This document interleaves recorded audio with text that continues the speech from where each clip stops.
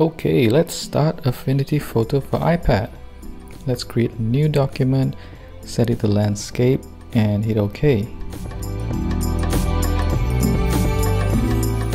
Tap on the Options button, tap on Place and Place from Photos. Select the photograph with the tulip. Tap on the screen to place the photograph. Now the photo is so much bigger than the document, so pinch to zoom out. And then tap on the corner handle to drag and resize. Pinch out to zoom in. Now tap on the Selections persona to select the Smart Selection Brush tool. Turn on the Snap to Edges because it will be easy for you since the background is a solid color. So now let's brush on the areas that you want to cut out. I'm going to speed this up to save time.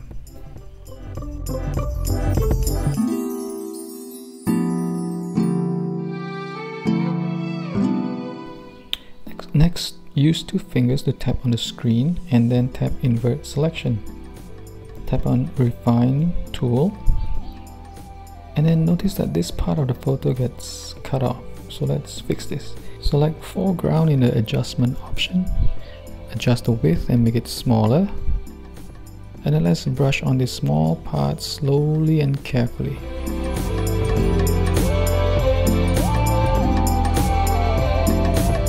Notice that there is still some parts that need to be cleaned up. Now set the width much smaller and the adjustment option to matte. Now slowly brush the black areas. It looks a lot better now. Now repeat the same steps for other areas that require it.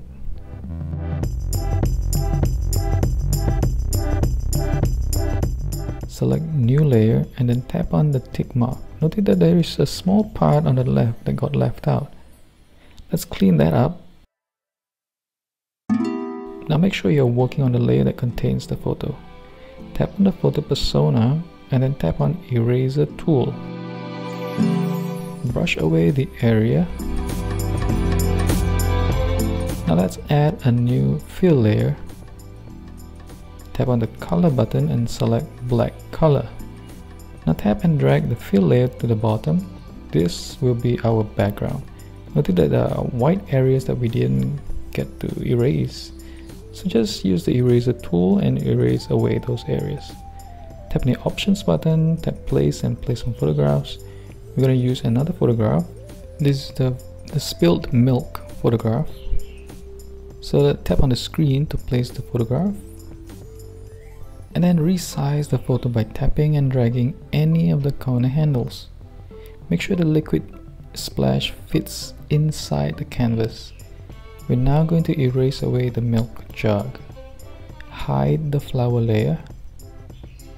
Select the black background layer. We're going to lock it. Now select the splash milk photo layer.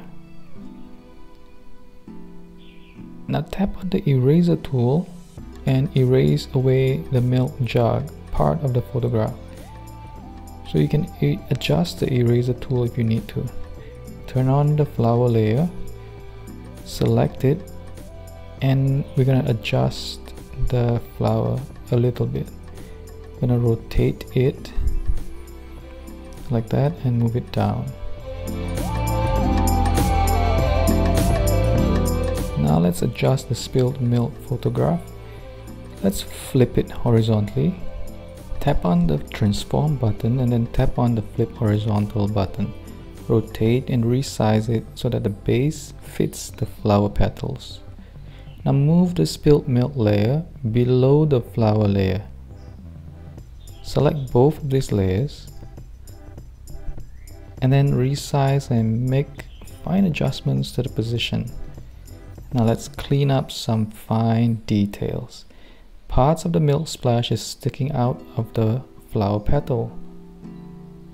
So let's select the milk splash layer, select the eraser tool, set the appropriate size of the eraser tool, and then slowly erase the parts that are sticking out.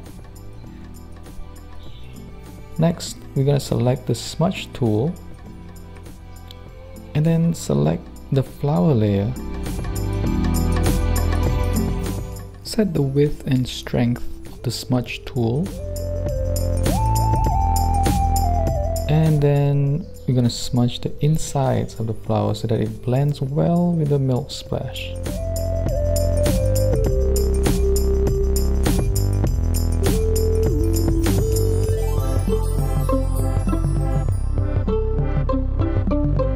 So I missed this part, so select the milk layer and erase it.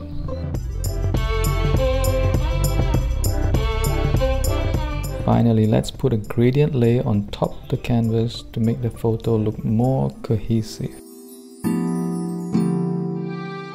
Set the fill to linear and then drag the gradient handles such that it is vertical.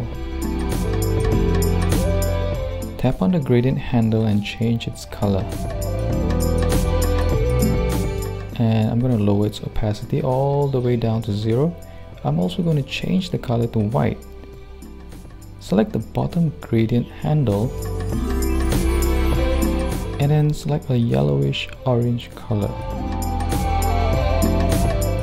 Set the opacity to about 16.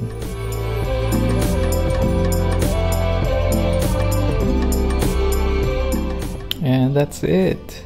I hope you liked this video. If you do, give it a thumbs up and subscribe if you'd like to see more future videos that I'm going to be putting out soon.